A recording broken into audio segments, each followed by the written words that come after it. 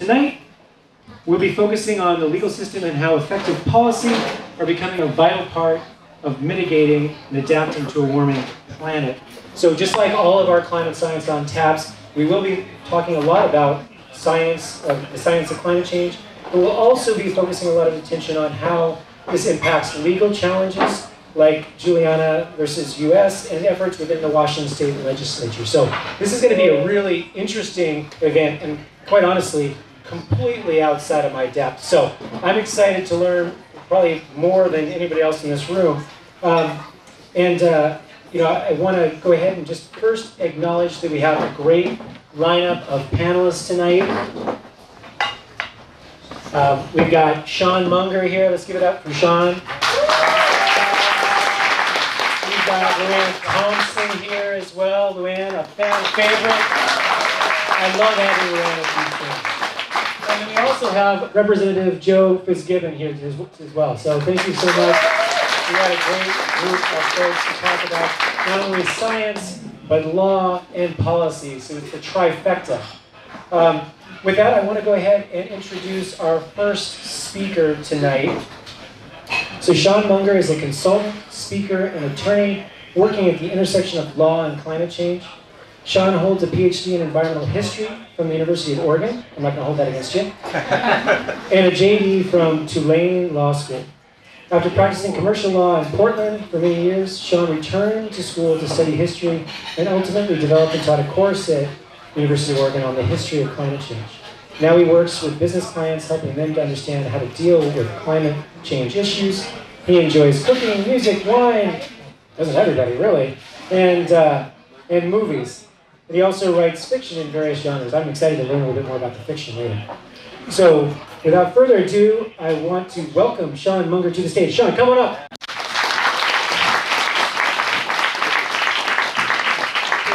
And one thing I do want to point out, though, before Sean gets started, is that everybody at your table, you have a 3x5 card. You actually have several 3x5 cards. If you have questions about the presentation or about anything related to policy and law around climate change issues, please write your questions down. We will have a moderated Q&A directly following the presentation. After Sean speaks, we'll just wave your cards in the air, wave like you just don't care, and one of our volunteers will come and pick them up, and we'll feed them into the presentation. And of course, if you have a question at any point throughout tonight's program, you can write your questions down and just flag down a volunteer. All right? Great. So let's go ahead and get started with Sean. Thank you. Thanks very much. Thanks everybody for coming out this evening. Great to see such a great turnout.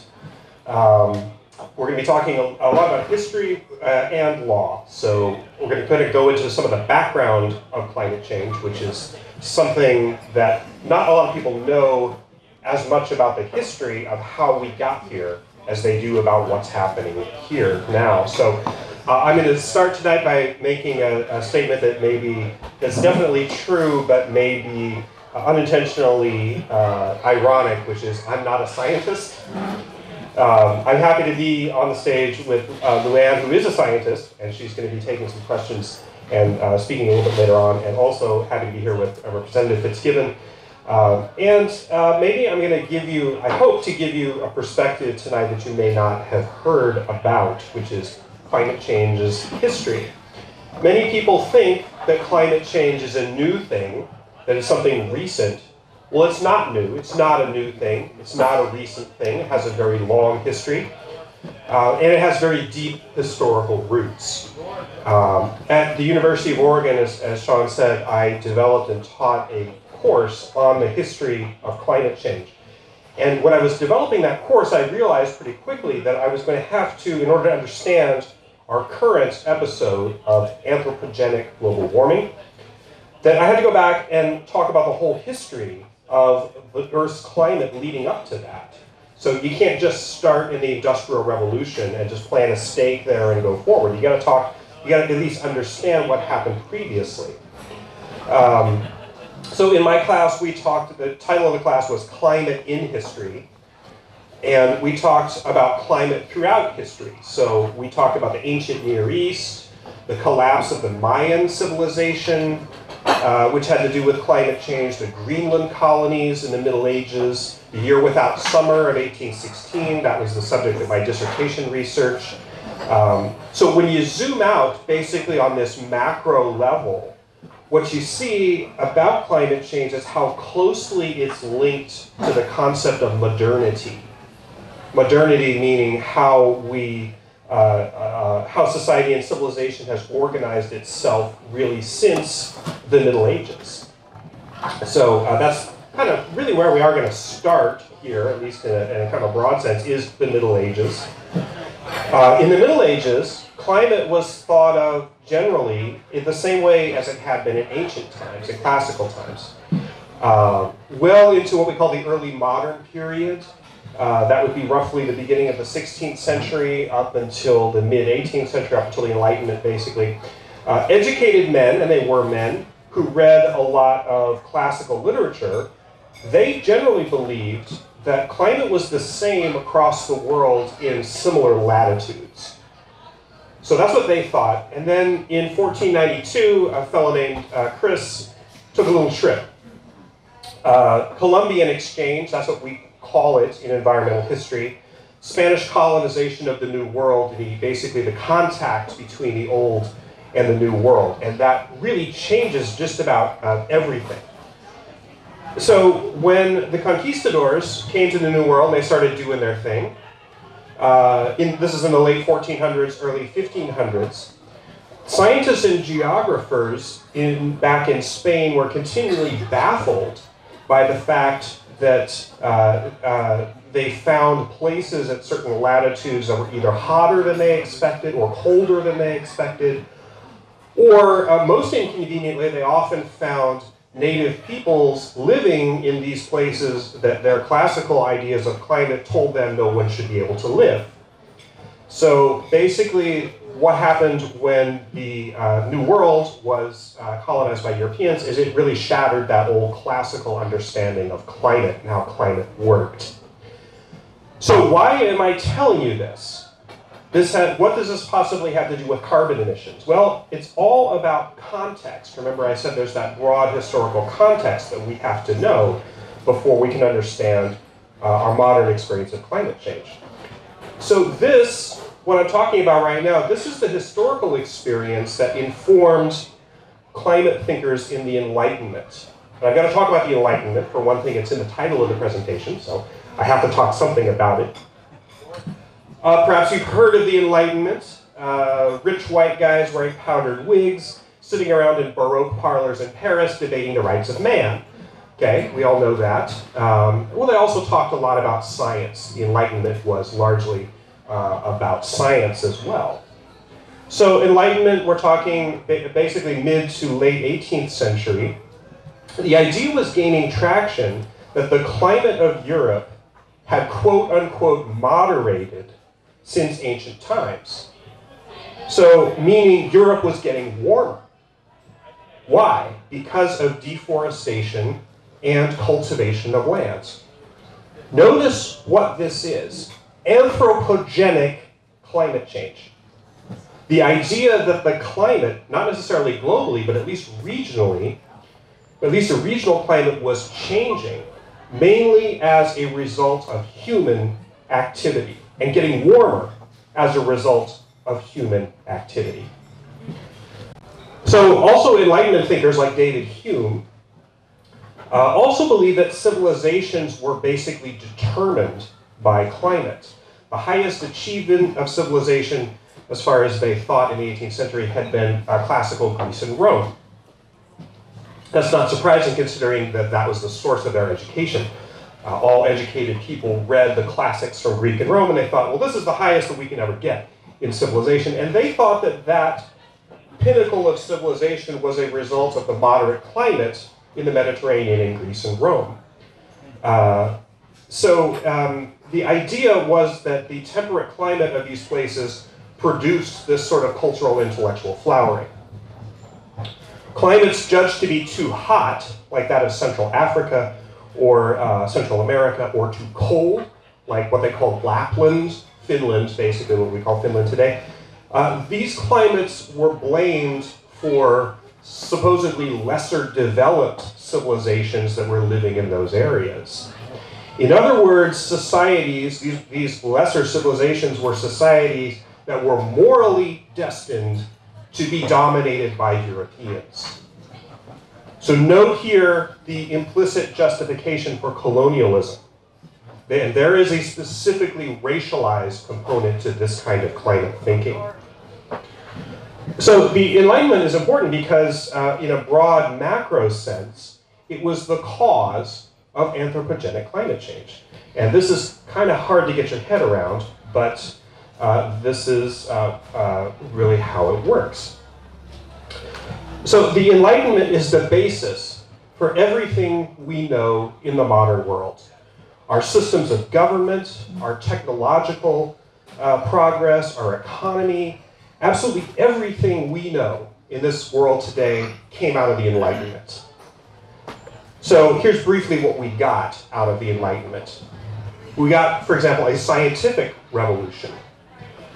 Beginning in the 17th century, every branch of science, from astronomy to zoology, experienced major advances, amazing advances in this period. Not just through technology like thermometers or microscopes, all of which were invented in this period, or at least perfected in this period, but also forms of thinking, research, sharing scientific knowledge, patterns of replication of knowledge were coming out of, were being revolutionized in this period.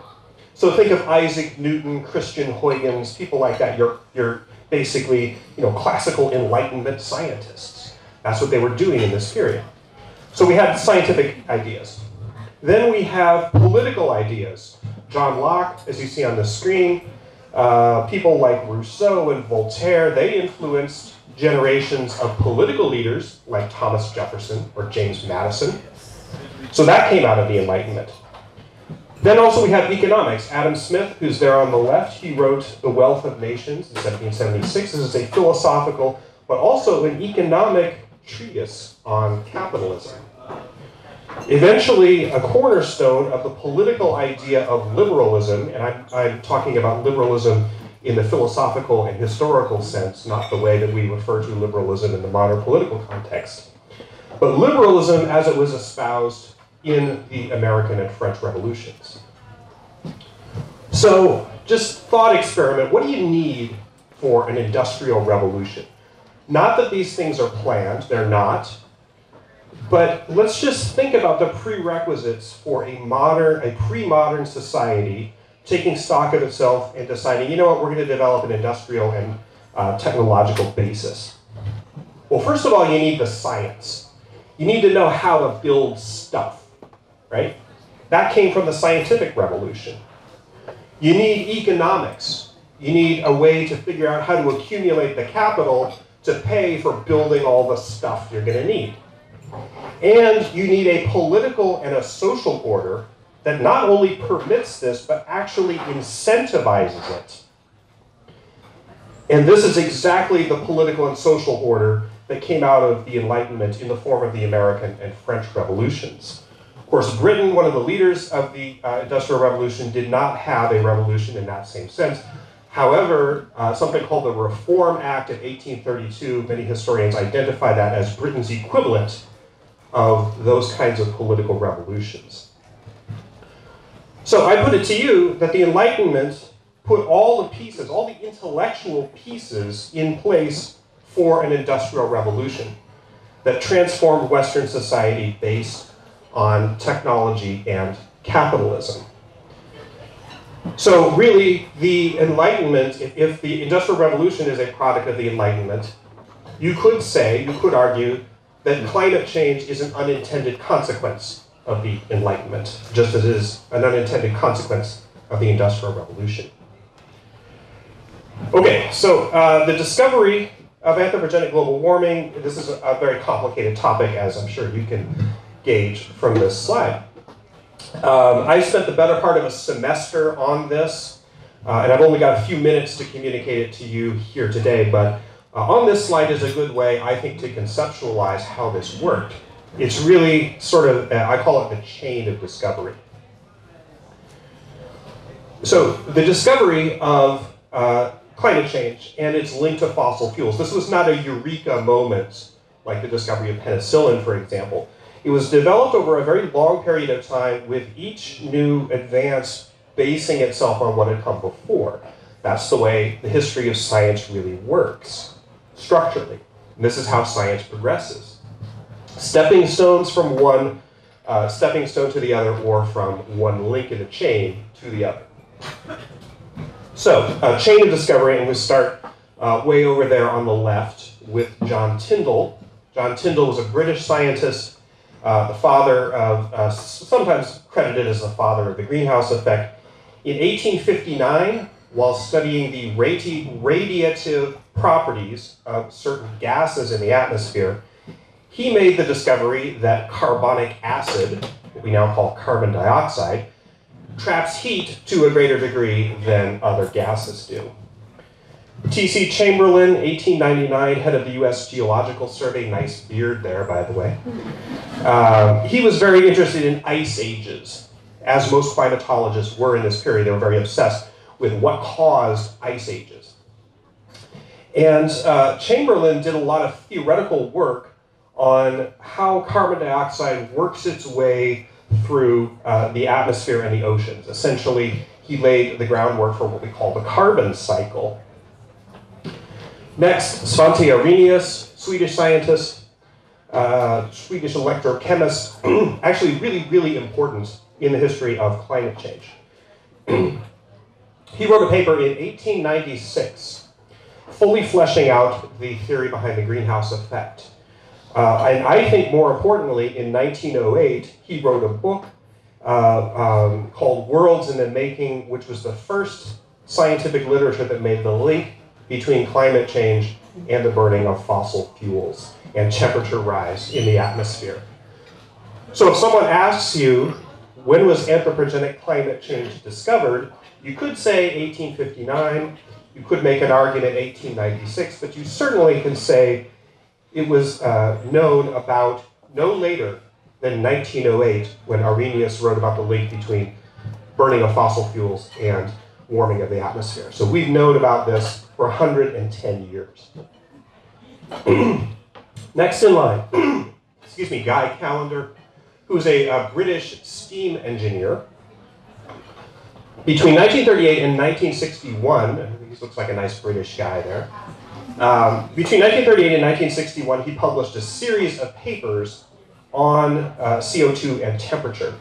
And he stated in 1939 that the rise in average global temperatures between 1900 and 1938 was linked to fossil fuel emissions. So he and other scientists like Gilbert Plass in the 1950s suggested that someone was eventually going to have to go out there and measure CO2 in the atmosphere and plot it against temperature rise. Plass incidentally wrote something to the effect of, if at the end of the century we find that global temperatures have risen in tandem with carbon dioxide content of the atmosphere, it will be firmly established that fossil fuels cause climate change. So next in line, Roger Revelle. He's a Northwesterner. He was born right here in Seattle. Revelle was an oceanographer, and his crucial work involved the understanding of the role of carbon dioxide in the oceans. Now, probably many of you know that the vast majority of CO2 emitted from the burning of fossil fuels is eventually absorbed by the oceans. And it's Roger Revelle we can credit for having made that discovery.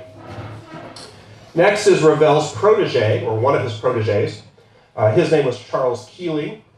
You remember that Callender said, somebody's going to have to go out there and measure the CO2 in the atmosphere and check it against temperature. Well, Keeling was the guy they sent out to measure that.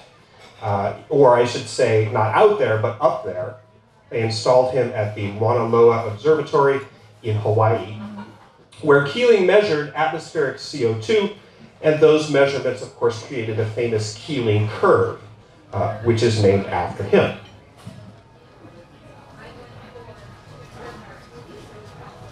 So next in the chain of discovery, we're finally getting to perhaps some faces you recognize. Jim Hansen here on the toward the right of the screen.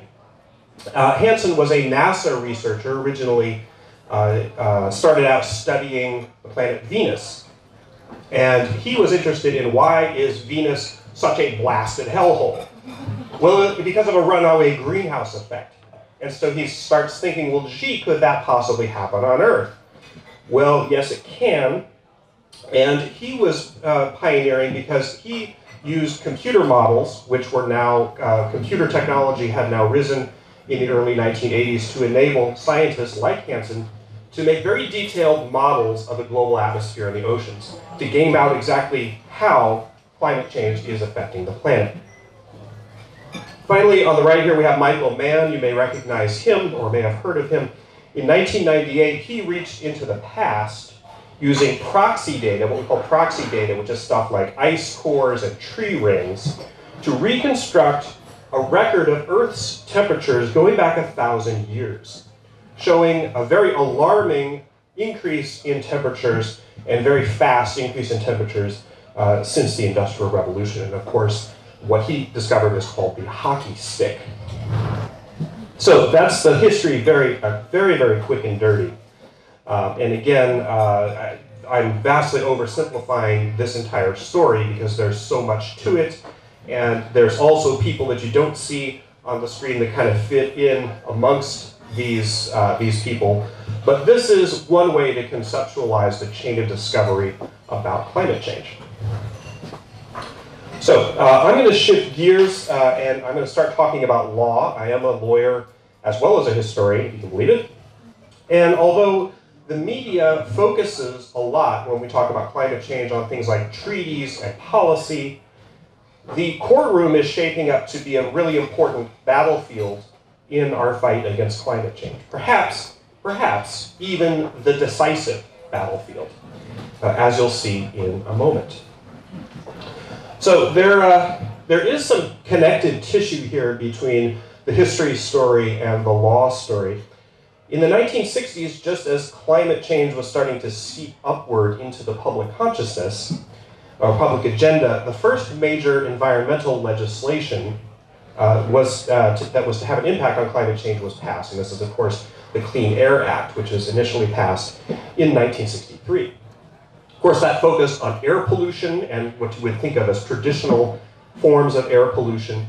Although the legal and political machinery to deal with air pollution didn't really get started until the early 1970s and the administration of Richard Nixon, when he created the EPA.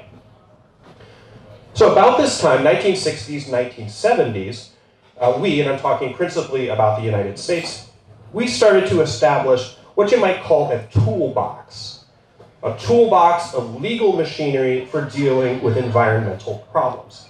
This is the traditional, what I call the traditional toolbox. Okay, most environmental action in court comes out of this toolbox. A polluter is spewing sizzling sludge into the river next to your house. Okay, that's covered by the Clean Water Act. So you can either sue the polluter based on the Clean Water Act, or you can sue the EPA to get them to take action and ask them why they gave the permit to the polluter in the first place. So that's the traditional, that's your traditional paradigm of environmental litigation. Some other good things came out of this toolbox. For example, the problem of acid rain, sulfur dioxide. Huge problem, especially in the 70s. And at that time, the EPA instituted a program to clean up acid rain. Incidentally, that program contained a cap and trade system. And the results really are impressive. Acid rain is a much lesser problem now than it was in the 1970s. Climate change, though, is a horse of a different color. When I give speeches on climate change, I often tell people, and this sounds like heresy, I know, I tell people that climate change is not an environmental problem. Let me repeat that. Climate change is not an environmental problem. Climate change is an economic problem. Climate change is a social problem. Climate change is a national security problem. Environmental problems are the kind of problems that we can fix with this toolbox. Climate change, you need bigger tools. You need much, much bigger tools. So starting with what you know, of course there's been some attempt to upscale or scale up these tools, so to speak, to make them big enough to fit around the nuts and bolts of climate change. In 2007, for example, the United States Supreme Court decided Massachusetts versus EPA, which held that the EPA was required, not permitted, but required to regulate carbon dioxide as a pollutant within the meaning of the Clean Air Act. So, of course, this sounds like a big victory, but in the 11 years since, of course, that has shown that maybe it's not as big a victory as we thought, because the EPA functionally is not doing that much to regulate greenhouse gases. So, as I said, this toolbox is generally simply not up to the challenge of dealing with climate change. So let's think outside the box. How can we build a bigger legal tool to address a bigger legal challenge? Well, how about the biggest legal tool that we have, which is the Constitution? Atmospheric trust litigation, that's what we call it. This is a new wave of legal action on climate change, generally divorced from narrow statutory remedies. So we're not suing under the Clean Air Act, we're not suing under the Clean Water Act, we're not suing to get the EPA to do something. In other words, it's outside the toolbox. Basically, these cases allege that climate change and its effects are a violation of basic rights, constitutional rights, and even extra constitutional rights. Does climate change violate the Constitution? Many legal scholars say yes, it does. Is a right to live in a stable climate a fundamental right? Well, it almost has to be, because what good are any other rights that you may have if you don't have this basic prerequisite to exercise them? So furthermore, the rights of young people are particularly susceptible in this regard. They're going to be around longer than anyone else to have to live with the results of climate change. And now, because they're young, they can't vote, they don't have the political access to the policies that can either make it worse or to stop it. So therefore, does government action that causes or exacerbates climate change discriminate against young people in violation of the 14th Amendment Equal Protection Clause? Some legal scholars say, yes, it does. So we're not talking just about the US Constitution either. Did you know that right here in the state of Washington, the Washington State Constitution guarantees you all a right to live in a stable climate? A state court here in Washington decided that in 2015. The case was called Foster versus Washington Department of Ecology. So your state constitution has a fundamental right to a stable climate. This is happening in other countries too. An atmospheric trust case that was successful in Colombia, for example. It was called Future Generations versus Ministry of the Environment. That case found that Colombia's constitution also contains a right to a stable climate. The Inter-American Court on Human Rights issued an advisory opinion in 2016 finding that the right to a stable climate is a basic human right. Basic human right, not one granted by a constitution, not one granted by a statute, not one created by a legislature. A basic human right. So if you see the potential here, you can see where we might be going with this. So this is the big one, the Juliana case in federal court. It's been in the news recently. In 2015, an organization based in Oregon called Our Children's Trust filed a lawsuit in the District Court of Eugene, Oregon, on behalf of 21 plaintiffs, all under the age of 21. The defendants are the EPA, the Department of State, Department of Energy, various other federal governmental agencies. President Trump was recently dismissed as the defendant in this case. The claim here is that the federal government violated the constitutional rights of these kids by causing climate change. Okay, not by neglecting climate change. Not by not doing enough about climate change, but by actually causing it. For example, by subsidizing the fossil fuel industry, by permitting refineries, by deliberately building out our national infrastructure, energy infrastructure based on fossil fuels, going back 50, 60, 70 years. And they did this with full knowledge of what was going to happen. Yes, the government knew the effects of climate change no later than 1965. President Lyndon Johnson was briefed on climate change in 1965. He did nothing. So there are 21 youth plaintiffs in this case, and of those 21, 12, more than half, are from the Northwest. The lawyers are mostly from the Northwest, so this is a very local issue. One of the plaintiffs is Jim Hansen's granddaughter. You saw Jim Hansen, the guy who testified in front of Congress in 1988 saying that climate change or global warming is happening. I am personally involved in this case. Our Children's Trust, the organization that's running it, is a client of my consulting practice, Centric Law. This case has survived numerous procedural motions by the government, including motions to dismiss. This is all public record. You can read about it. All the pleadings and major documents are online. It was originally scheduled to go to trial beginning next week, October 29th, and it still might. We'll know this week. The government filed a last-minute appeal to the Supreme Court, begging them to shut down this case. Pretty extraordinary request, legally speaking. The case is technically stayed, but it won't be for long. They're probably going to rule in the next few days. Incidentally, you might think in a case like this, or in there's other climate change cases working their way through the courts against a number of defendants. You might think that defendants in these cases might argue denialist positions, but they haven't. It's very telling that at every single opportunity, despite every single opportunity to argue this, not a single defendant in any climate change case in the United States, in any court, has ever argued that climate change is not real or that it is not caused by human activity. Not once.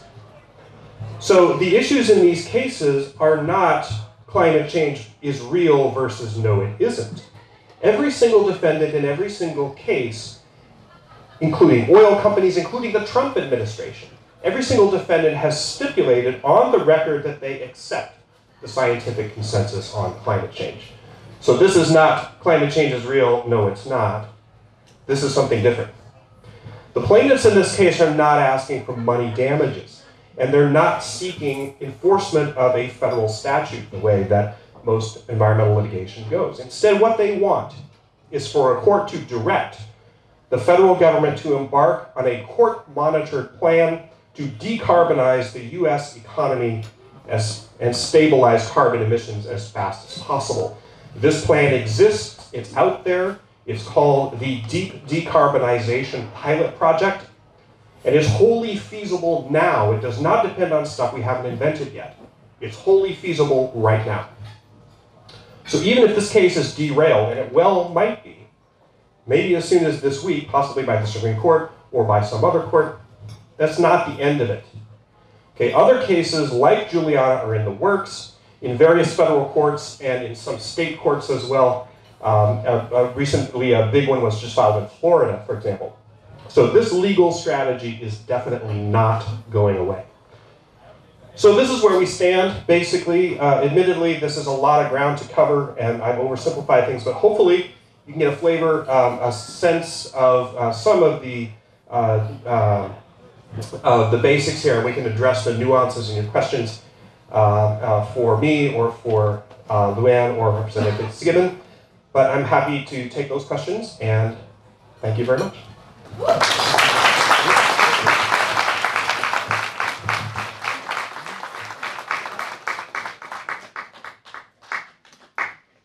Yeah, thank you so much, Sean. That was really interesting. I have so many questions, but I think we want to make sure other people get a chance to ask questions as well. So, yeah, huge thank you to you for coming up to tell us all about the legal challenges. At this time, I want to remind you all that if you have questions about anything Sean shared with us, please fill out one of the comment cards, the 3x5 cards on your table. We'll have a volunteer coming around to pick those up, to add those to our Q&A. So please make sure that you do that. At this time, though, I do want to invite our other panelists to the stage to join the conversation. First, I want to welcome Luann Thompson to the stage. Luann Thompson is a professor of oceanography at the University of Washington. She has a PhD from MIT and Woods Hole Oceanographic Institution Joint Program and is a fellow of the American Meteorological Society. She teaches courses in fluid dynamics of the ocean and the atmosphere and interdisciplinary climate science. Her research is focused on the role of the oceans in climate variability and change, and in recent years is examining the impact of these changes on ocean extreme events. There's been many of those recently. She's the mother of a college senior. Wow, I can only imagine what that's like. I teach them. Who, like the students in oceanography and climate science at UW that she interacts with on a daily basis, is grappling with what climate change means for her future. So very pertinent to, of course, what Sean shared with us. So let's welcome Luann Thompson to the stage.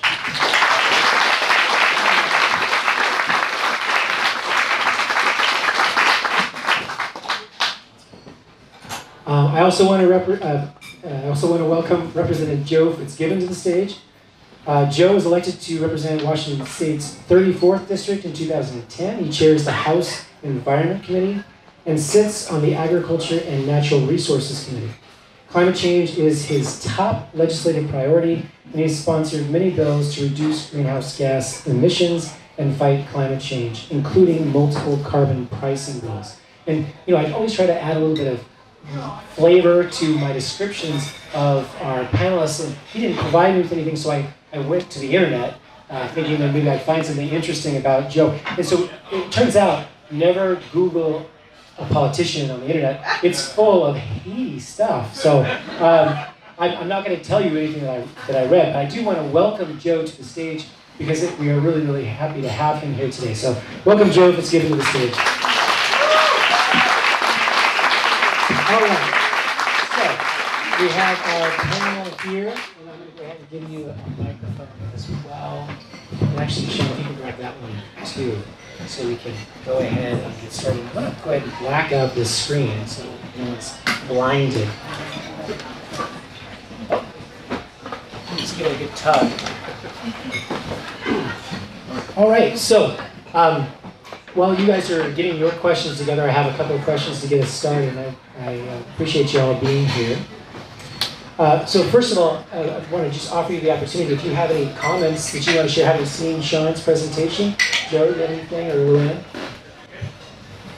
It was great. It was great to get that sort of concise summary of where climate science has been and where we are now. I think I sort of knew bits and pieces of that, and it was really helpful to tie it all together. So yeah, thank you, Sean. Yeah, I guess a comment that I made when we were going over our presentations is how striking it is that this is a product of the Enlightenment and then those line of white men along the way that were founding climate science, and yet the impacts of climate change is really happening to people who sort of are not in power. And that was something that really struck me about the presentation. A chain of white men with strange hair. Yeah. And beards, yes. Strange facial hair. All right, yeah, really interesting. All right, so let's go ahead and get started. I think that having just looked at the presentation, the first question I had for Sean actually had to do with what just recently happened in the Juliana versus U.S. case. I know that the Chief Justice, John Roberts, stepped in to consider a stay in that case because I believe the U.S. government said it was going to be too expensive for them to litigate. And I've heard from sources and from reading that that's a fairly unusual step. And so I wonder if you could speak to that, how unusual that is, and what that might mean for the future if it ends up in the Supreme Court. Well, it is extraordinarily unusual. The relief that was requested by the government is very rarely granted by the Supreme Court or by other courts. They already tried it once. In July, they made this exact same request in almost exactly the same words to the Supreme Court, and it was quickly denied. The only difference between now and then is there's been a change in membership on the Supreme Court. So basically what the government has requested is that the trial be shut down because it's going to be too long and too expensive and will hamper the functioning of the governmental defendants. Of course, that's nonsense. You can read the brief that was just filed, I believe it was last night or perhaps Sunday night, by our Children's Trust in response to that argument by the government. And really what happened was that the government greatly mischaracterized what the case is, what it's about, and the effects on it. The vast majority of evidence in this case, the witnesses that are going to be called in this case are not going to be really fact witnesses that are going to be giving new facts on the stand. The evidence in this case consists almost exclusively of documents that are already in the public domain, that have already been out there for a very long time, that anyone can find, and witnesses are going to be asked mainly to authenticate them, which is essentially a technical process. So there's really very little to behind the government's request, at least legally speaking. Now, politically speaking, of course, is a different animal. But if we're talking just in terms of legal mechanics, the chances of the government succeeding on this motion are extraordinarily remote. I'm just saying that as a legal matter. As a political matter, it may not be that simple. But I'm not a politician, so I'm not going to speak to that. Well, we have a politician here. Actually, I did have a question maybe that you could respond to, Joe, and that's, obviously we're talking about climate change and addressing climate change is becoming a national issue, obviously, or it has been a national issue. I'm just wondering how Washington can sort of drive that national conversation around climate change and maybe what folks in Olympia are doing in that regard. Yeah, great. Well, so Washington is one of the farthest along states in terms of addressing climate change, which is like, we've done almost nothing, but that's more than like 45 states. California is the acknowledged national leader on addressing climate change, and that's great. And everybody else, is way behind California. Washington has started to take some limited actions, but we have the potential to move way forward, to pass some really aggressive policies that are in line with things that we've seen out of California, out of Hawaii, out of some other states that have really prioritized addressing this problem. And partly that's because we are a large state. We do have 100 million tons of CO2 equivalent each, or give or take, each year from our state, and that's a significant chunk. It's about 0.5% of the global total, which is one of the things that we hear from politicians in Olympia who are trying to fight state climate action. They say, we're just 0.5%. So what, so we're going to devastate our economy in order to get rid of 0.5% of emissions? Well, of course we know that climate action doesn't devastate our economy, and that we're accountable for the pollution that we provide, right? That we contribute to the atmosphere. We don't say, oh, I threw some trash out my window, but it was just one piece of trash, right? That's fine. And that's kind of the analogy I make to why Washington needs to be responsible for the 100 million tons of CO2 equivalent we put out each year. More importantly than that, however, is how we can show other states and other subnational jurisdictions around the world that climate change can be fought, that we can reduce emissions to a safe level in a way that is mutually supportive of economic health. And that is something that every time an environmental policy is proposed, I'm sure you've heard this, we always hear it's going to kill jobs, think how expensive it's going to be. We hear from the oil industry, the coal industry, whoever it is that's most impacted, how devastating it will be economically. Never happens. Never happens at the federal level, never happens at the state level. And we can show that. We can show that we can reduce emissions from the transportation sector without making it impossible to get around our state. We can reduce emissions to zero from the electricity sector and still have the lights turn on when you flip a switch. So that's what I think we can do. And then one area specifically that I think Washington can really lead the way on, and I compare us to Denmark, because we're about the same size as Denmark. And Denmark led the world in addressing climate change by pioneering wind-powered electricity. And that, we wouldn't have a wind industry that is as far along and is as cost effective and is as ever present in the global electricity mix as we do today if it weren't for Denmark's leadership on wind and several businesses as well as government leadership in Denmark. Washington we need to find that niche that we can do that, make that same contribution with, that we can show the world how it's done. And the thing I think it is, and I hope, it could be something else, but the thing I think it is aviation. Washington, where Boeing is based, and where Alaska Airlines is based, and a major multinational hub out of SeaTac Airport, aviation emissions are the fastest growing slice of emissions worldwide. As more and more people can afford to fly, planes are getting a little bit more efficient, but not nearly enough. Not nearly as fast as the growth of air traffic is taking off around the world.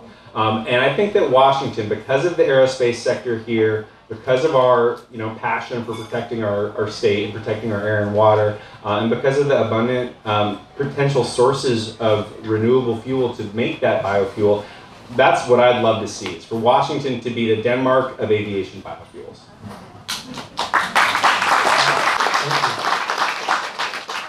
Yeah, so several of our audience members have submitted questions that have sort of the same basic theme, and kind of in response to something you said, Sean. You mentioned this idea of a human right to a stable climate. And that idea of a stable climate is an interesting one. I'm kind of, before I get to you, I want to bring Luann into the mix and just wonder how you respond to this idea of a stable climate. What does stable mean when we think about the history of this planet? Okay, maybe even just short, the history of human beings on this planet. Yeah, I think that we're talking about the stability of the climate system since the Industrial Revolution and how human civilizations have grown. I'm not sure if I'm the expert on this. We expect climate swings from year to year, like we experience El Nino in our part of the world, that snowpack at Snoqualmie Pass we know depends on what the state of the tropical Pacific is.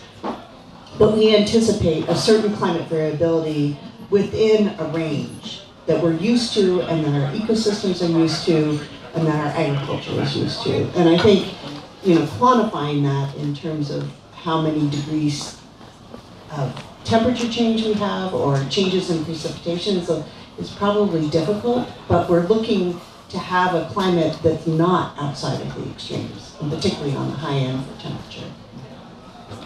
That sounds reasonable. I'm wondering, Sean, in response to that, is that really what we're thinking about when we say stable climate? Well, yes, I think that is, we're talking about a range of stability. It's not that it's pegged to one specific thing that remains unchanging over time. One of the things that gets lost often in discussion of past climate changes, because many people will say, correctly so, that, well, climate has changed in the past. Only in a couple of very, very rare events has climate on Earth ever changed as fast as we are changing it now. Yes, there have been changes, but they've happened within a fairly narrow range and over extraordinarily long time frames. Now, the exceptions are somewhat disturbing because there are exceptions like what they call the Permian-Triassic extinction event, which we believe was caused by a major and very sudden episode of extreme volcanic activity, Siberian traps or Deccan traps or whatever those sources are. So when climate has changed in the past, so far as we can tell, as fast as it's changing now, it often results in fairly catastrophic consequences as far as species extinction and ecosystem stability. So I think in a very fundamental sense, when we're talking about what is a stable climate, I think a bare minimum would be not that. I know what I want, it's not that. That sounds like my daughter, actually. So one of the things, actually, just to go back to you, Joe, you mentioned this idea of other countries learning from examples in this way. You mentioned Denmark, and I thought that was a really interesting one. I'm wondering from the standpoint of both policy, but also in terms of legal issues, can we learn things from other countries around the world where they're doing things that may be perhaps more progressive than we're being here? What do you think about that? Yeah, I think that there's some areas where other parts of the world are way ahead of us, and there's some areas where we actually are starting to, and when I say we, I think, I'm going to define we as the West Coast, because that enables us to take credit for some of the things Oregon and California and British Columbia are doing. In Europe, certainly, the design of their cities is conducive to getting around without petroleum-based vehicles. They still use a lot of petroleum in Europe and a lot of other liquid fuels, but the design of their communities enables people to use bikes and walking and transit in a way that isn't achieved by any cities in the United States. Even the cities that are the closest to that, New York and San Francisco, are still not where Paris or Copenhagen or Amsterdam are. Those are great lessons to learn from. There are, in the area of liquid transportation fuels, I actually think that we on the West Coast, and again, Washington is the furthest behind of our peers, Oregon, British Columbia, and California, all have a policy in place that's a pretty innovative policy, and that it's actually better than the comparable policy in Europe, a low carbon fuel standard, which requires producers of liquid transportation fuels to gradually reduce the carbon intensity of their fuels over time. So for an oil refinery, they could either start to refine biofuels at their plant and mix that into their fuel, or they can buy credits from another supplier of cleaner transportation fuels somewhere else, and that's how they comply.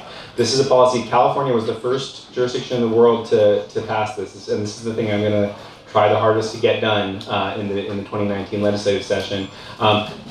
Europe has a comparable policy that doesn't have as robust of an analysis of what the indirect land use effects of those fuels are. So whereas in California, they're using farm waste refined with solar and wind power to make transportation fuels with very low carbon intensities. In Europe, they're importing a lot of palm oil from Malaysia and Indonesia, which results in deforestation and doesn't actually have a net greenhouse gas reduction. So there are some areas of policy where there are other countries around the world that are way ahead of us, and there are some areas where we can lead the world, and I think liquid transportation fuels is a part of that.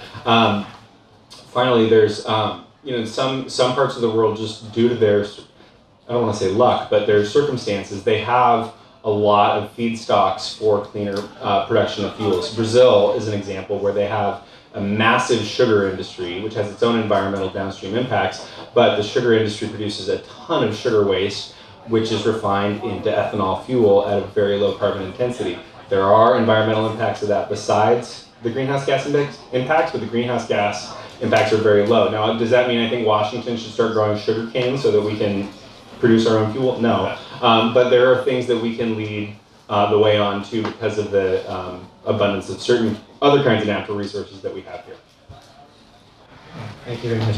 You just said something that made me think of another question, and that is, you mentioned this idea of the fuel standard and gradually decreasing the carbon load. And that also made me think of the recent IPCC report, which was, for those of you who aren't familiar with it, was like, scary, so scary. That's my official scientific opinion. And I'm wondering, Luann, I mean, you've given this some thought, you've looked at the IPCC report. I mean, do you think that gradual is what we need? I mean, do we have time for gradual? What is the science telling us about the pace we need to move at? Do you want to show the slides, or should I just answer that? Well, that makes it sound like we have this all planned out. Yeah, you can show the slides. Huh? Yeah, so I spent some time over the last couple of days thinking about this report in the context of our discussion. And those of you, it was released a couple weeks ago. The IPCC report, global warming of 1.5 degrees C. What's the IPCC? Intergovernmental Panel on Climate Change, which is part of the United Nations effort based on the UN Framework Convention of Climate Change, that all countries around the world, I think all of them did sign on to the convention, including the United States, to avoid dangerous interference of the climate system. So this report says, what does global warming of 1.5 degrees C or 2.7 degrees Fahrenheit. And in particular, they compared that against 2 degrees C or 3.6 degrees Fahrenheit, mean for people on the planet. So, let's see. So I just wanted to give some highlights, and then we'll address the question that Sean asked. One is that for coral reefs, and this isn't everything, these are just some highlights or lowlights, depending on how you look at it, that for coral reefs at 2.7 degrees Fahrenheit, there will be very frequent mass mortalities. At 3.6 degrees Fahrenheit, coral reefs will mostly disappear. For Arctic sea ice, at 2.7 degrees Fahrenheit, sea ice will remain during most summers. At 3.6 degrees Fahrenheit, ice-free summers will be 10 times more likely. And then for people directly, sea level rise, and this is kind of interesting, you don't see much difference between 2.7 and 3.6 degrees Fahrenheit. Somewhere between 30 and 80 million people will be displaced. And we can talk more about that, that's an ocean issue. And for heat waves, a vast increase of the amount of people that will be impacted by heat waves. And this is a picture in New Delhi of people sleeping on roofs. So what does that mean about how fast we have to change our economies and our emissions of carbon? So this is a picture from the report, figure 1 in the summary for policymakers that you can download. So there's 2 scenarios discussed here. One in which you go to basically net zero emissions in 2040. So that's net zero emissions of carbon dioxide.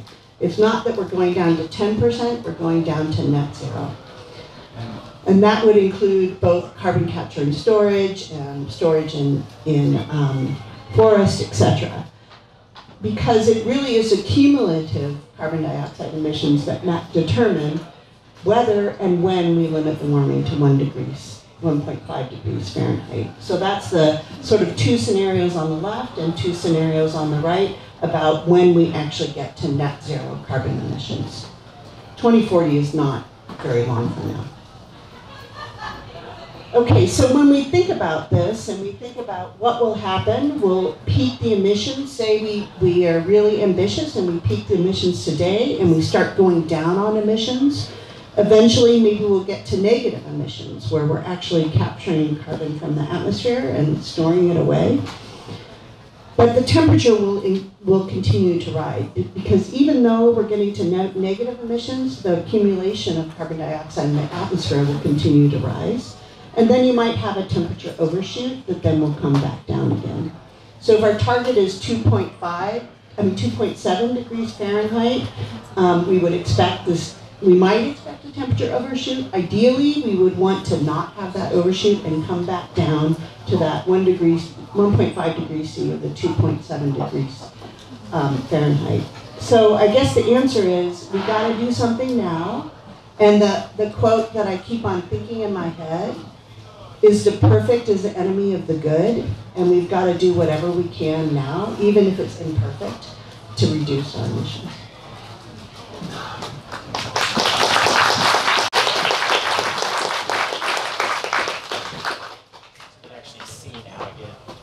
Right up here. Well, that's I think that's really important, right? One of the things that I'm really fascinated by is how science informs both legal actions and policy actions. And so I'm just kind of curious, you mentioned, Sean, that this is not an environmental issue as you see it, but one of economics and social and national security. But is it, how is it informed by science? Is the science critical? How does that play into these legal challenges?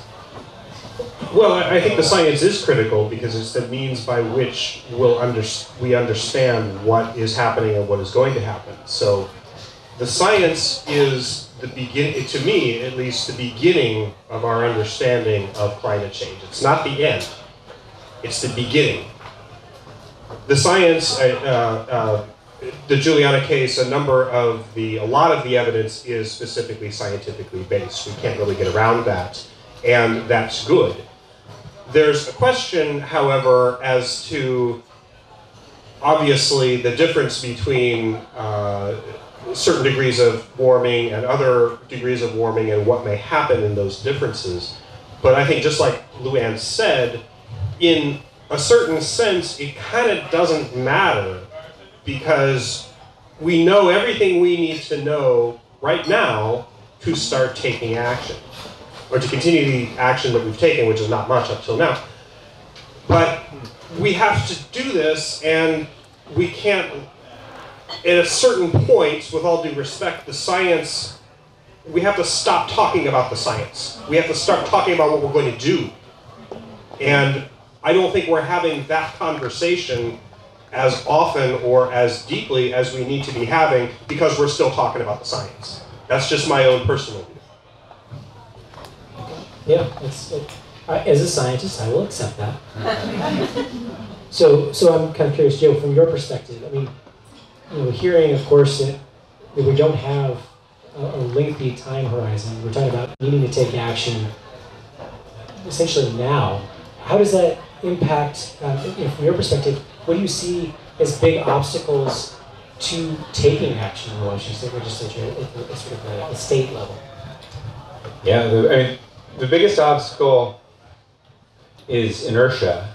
The biggest obstacle is that we don't have a sense of urgency among enough legislators that we need to bite the bullet and do hard things in order to sharply reduce our emissions in the years to come. I think and so politicians are a lagging indicator. Politicians, the public comes around to deciding that something's the right thing to do, and then it takes a couple of elections after the public makes up their mind about something before their elected officials start to also feel the urgency around those issues.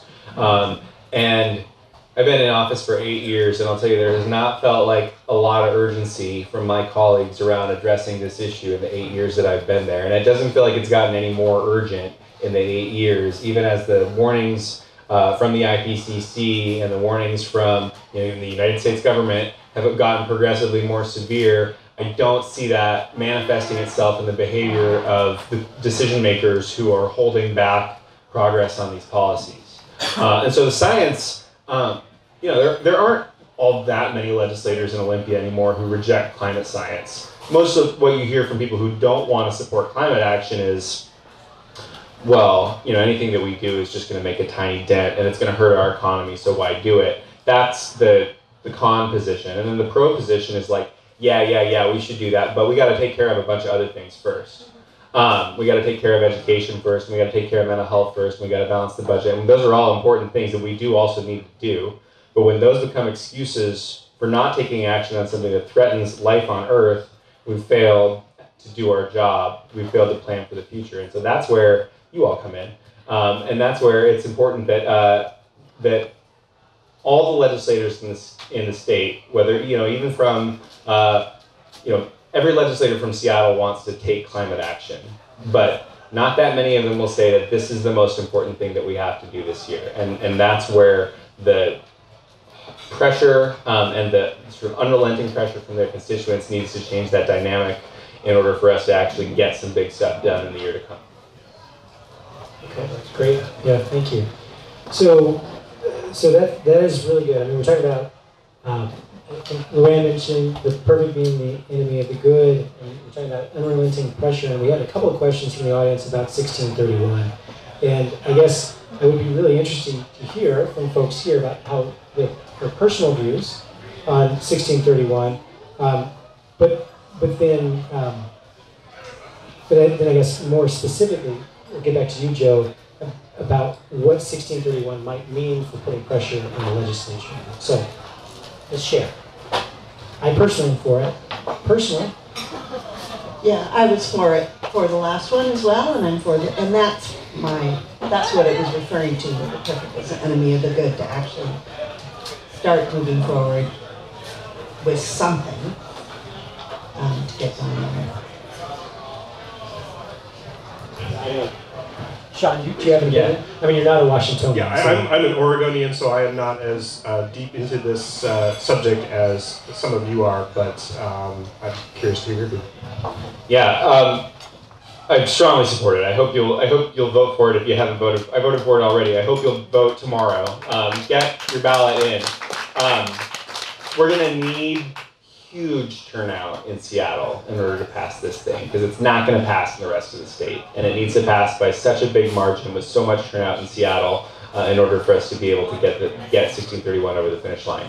I don't think it's perfect. I haven't seen a perfect law yet, believe it or not, and I don't think 1631 is exactly the way I would have done it, but it's pretty close. And the function that the initiative process serves in states that have it, and it served this function in Washington many times, is when there's gridlock on an issue for many years in the legislature because politicians just don't want to take on something that's too hard, the initiative enables the public to cut through that gridlock. It's a really powerful tool, and it's not something that we don't normally get laws right in the first time, whether they're passed by initiative or whether they're passed through the legislature. But a couple important times it served that forcing function. Initiative 937, which passed in 2006, to pass our state's renewable portfolio standard and require that 15% of electricity come from new renewable sources. They had been the environmental community had been trying to get that law passed through the legislature for 10 years prior to that. And the last time they said, enough, we're going to the people. And they went to the people, and it passed narrowly. That's something that we forget sometimes. It passed with like 51% of the vote, and so it's because people turned out strongly in places that care about a healthy environment, even though that wasn't directly motivated by climate change. That's the biggest step that we've taken so far as a state to fight climate change, is passing 937 in 2006. So it enables the public to cut through that gridlock. Another example, sort of from outside the environmental realm, that I would draw a parallel to is Initiative 502, which legalized recreational marijuana in the state. That wasn't ever going to happen through the legislature. Just wasn't. And voters in Washington and Colorado were the first jurisdiction in the world to say, politicians, you're way behind the time on this. And so 1631, if it passes, and I sure hope it passes, if it passes, we're going to have work to do as the legislature to sort of clean it up and to make sure it works well, and to make sure that all voices are heard in that process, and to make sure that it's actually reducing the emissions as much as we need them to. But we need it to serve that forcing function. Whether it passes or doesn't pass, we still have a huge amount of work to do in January. I know that the opponents of climate action, when the legislature is in session in 2019, will use whatever outcome happens with 1631 as an excuse to not move forward on more climate priorities. If it fails, they'll say, look, the voters don't care about this. If it passes, they'll say, look, you're already making energy so much more expensive. Look how much more expensive gas and electricity are going to be. And now you just want to pile on by requiring that more of it be renewable. So they're going to say that either way. So whatever. It's not a silver bullet. It's not the only policy we have to do. It's the biggest policy it's the biggest step we will have taken as a state if it passes. And it's the only chance that you have on the ballot this fall to actually do that, to directly vote for climate action. No matter what happens, we still have to do more work in the legislature. So keep your legislators' feet to the fire no matter what. But we'll be a lot closer to climate success. We'll be starting to get traction if it passes. I guess that's the best thing I can say, is that then we'll finally be able to point to something recent and say, look, the voters are demanding that we move forward on this, and that will take away a big excuse from the naysayers in the legislature. Great, fair enough. Thank you very much for that. So, Luann, you pointed out that the chain of discovery was a very white chain. And one of our audience members was curious, this might go to you too, Sean. We have this case, the Juliana case, which is about children, right? But one thing that we haven't really talked about as much is the consideration to indigenous communities and how climate change affects them, especially since many indigenous communities are so closely tied to the way the changes in the land and the ocean and our atmosphere. So I'm wondering, is there any thought into how indigenous rights plays into these issues? That's a great question, and it does play heavily into these questions. Several of the plaintiffs in Juliana are from indigenous communities. There is, for example, a Native Hawaiian boy who is seeing the effects of climate change very starkly in his home. There is a young man, and I cannot pronounce his name, he's of Aztec descent, It's probably why I can't pronounce his name. I'm sorry about that. But he's focused very closely on the relationship between indigenous rights and indigenous cultures and how they are particularly affected by climate change. So you'll see these come up, these issues come up in the legal documentation in the briefs. And the indigenous communities are, in fact, not just in the Juliana case, but in other various realms in legal and also in political activism, are really pressing those issues from their perspective, because they're, we have seen this in the political realm, for example, with the mobilization of indigenous communities against things like the Dakota Access Pipeline and issues like that, where those communities are on the forefront of dealing with climate change because they are uniquely affected. So that's very much in evidence in the Juliana case, and that's very much going to be a driver going forward, I think, in the legal realm. Can I make a comment on that? If you look at this report, this IPCC report that came out, they argue very strongly that making progress on this climate goal is actually also, you can do it in concert with making progress on the sustainable development goals for improving the lives of people all over the world. So I think they can go hand in hand, the indigenous rights and the developing world, to improve everyone's lives. Yeah, thank you very much for that. So I did have another question here, and this gets back to the Supreme Court. This idea of the Chief Justice considering the stay, and of course there's consideration of whether or not any of the other justices will weigh in on this as well. What do you think is the consequence of the addition of the newest member of the Supreme Court? What do you think the consequences are there for any action moving forward? Well, I think to a certain extent it makes it more difficult, just because of the political calculations involved, which are, I think, obvious to people who are invested in these issues. I think, however, when we look at the courts, and particularly issues involving the Supreme Court, I think now, particularly in our very heavily politicized environment, we tend to look at legal developments almost solely through a political lens. And that doesn't show the full picture. What's so interesting about cases like Juliana and these other cases is that the government and the defendants, also where the private defendants, for example, where oil companies are sued, their defenses to these cases are not substantive. They're never substantive. They're always, this is to use a term that is not a technical legal term, but many people use it as technicalities. So all of the arguments that the government has used in the Juliana case are narrow legal technicalities. Plaintiffs don't have standing, it's a political question, the case isn't ripe, separation of powers, federalism, those very kind of arcane legal matters, which are very important, and any one of them could be dispositive. But if you really look at the equities of what's going on, and ultimately law, believe it or not, is still about equity. The equities in this case so overwhelmingly favor the plaintiffs in this case that it is almost embarrassing.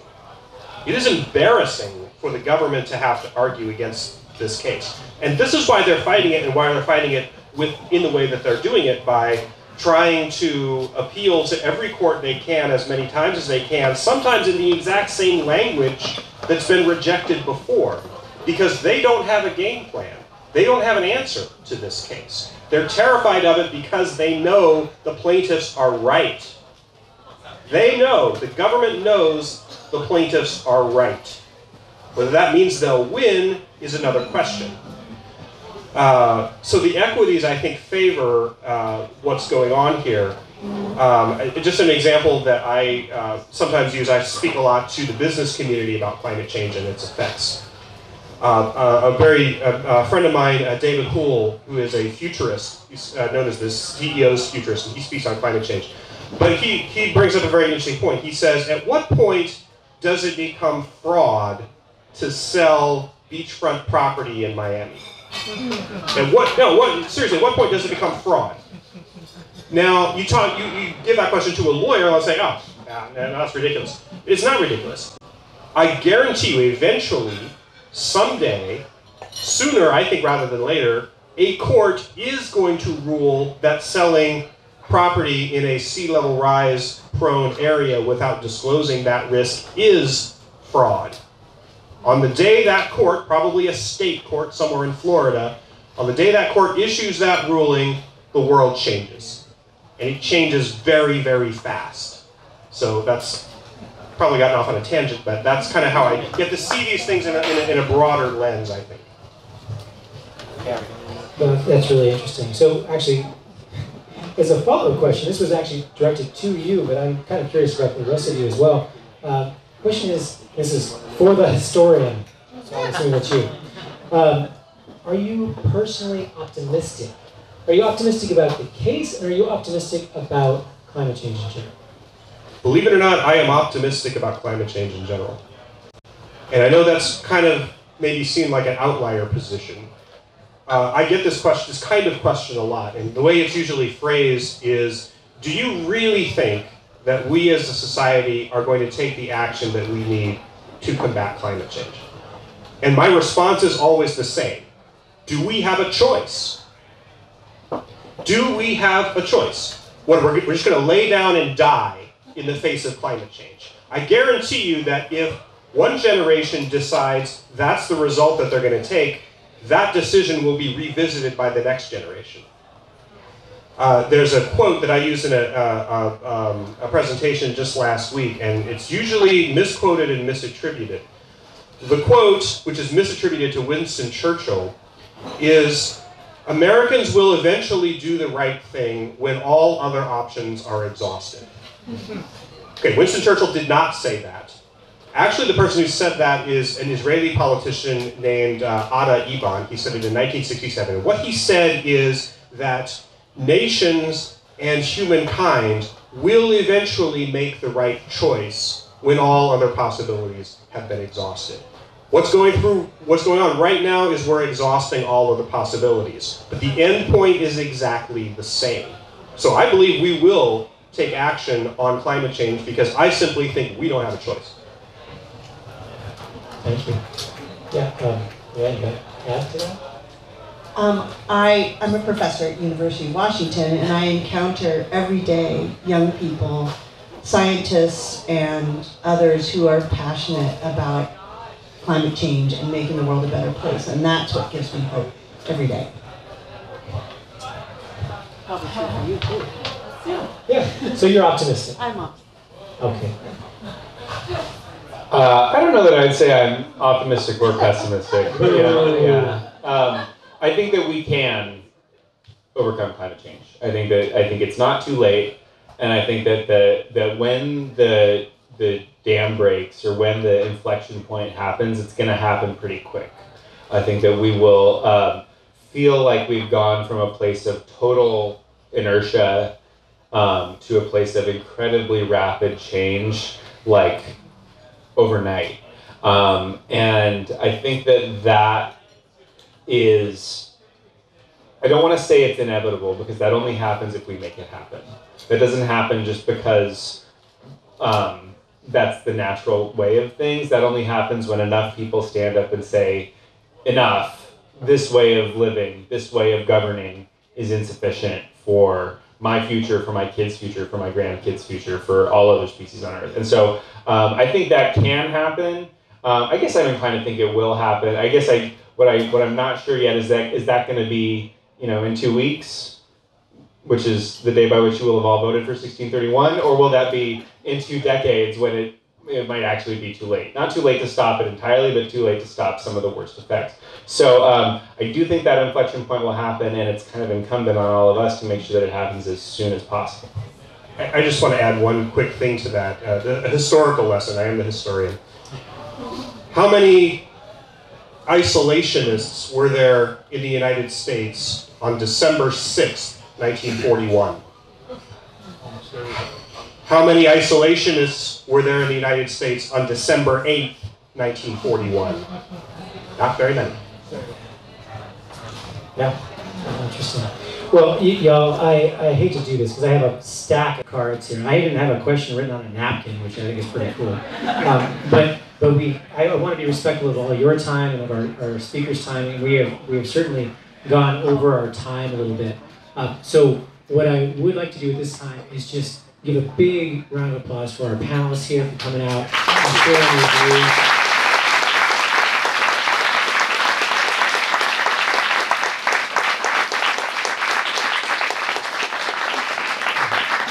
So big thank you, and I hope that you will have an opportunity to ask them any additional questions you have in a few minutes. I hope you guys will stick around for just a little bit for that. And so please feel free to ask them any additional questions. There's only really one way out of this room, so if you stop them before they hit that door, you pretty much got them cornered.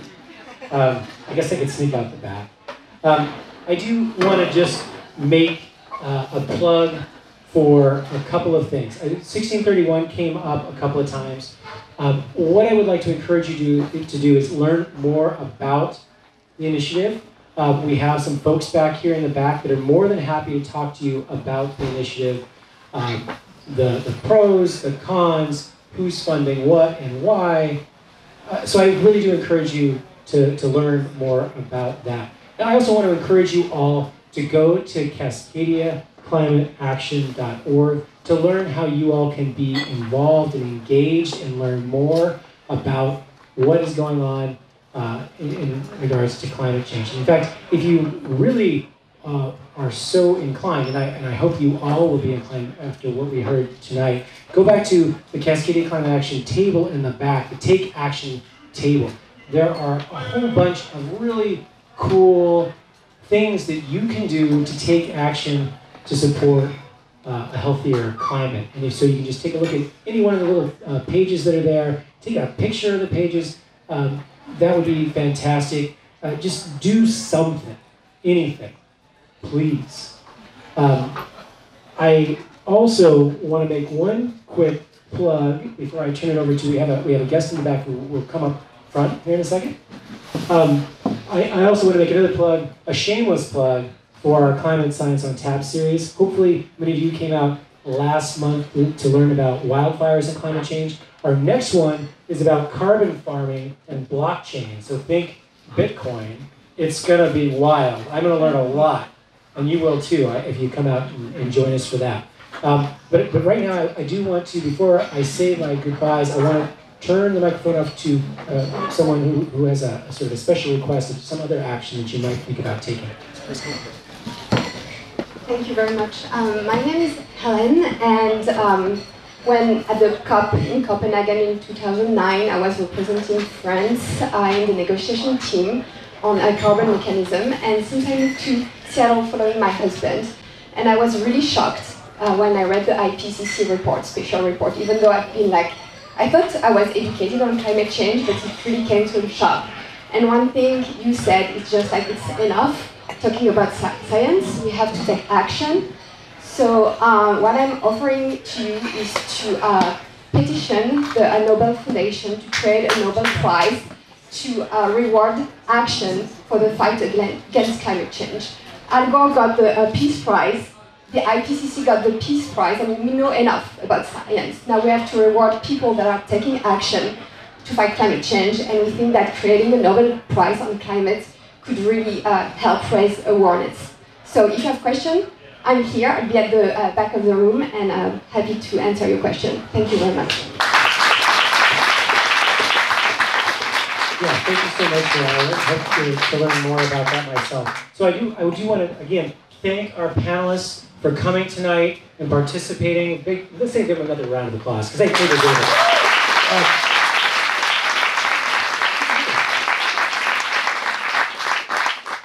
I also want to thank all the Cascadia Climate Action volunteers for helping out tonight, so a big round of applause for them, too. And I want to make sure that we thank the Naked City staff for helping us out tonight. Please tip them well. Yeah. So I'm going to say my goodnight now, but I do want you to ask your questions of these fine folks. And I also want to point out that we have a couple of students from the program on climate change here. Raise your hands. Okay, you kind of spread around. Yeah. They are here to answer questions about climate change as well. So you're going to hit these guys up. If you have other general questions about climate change, you can hit up the graduate students who are here as well. I want to continue these conversations tonight, and then once we leave as well. So with that, I will say good night to you all, and yeah, let's make something happen.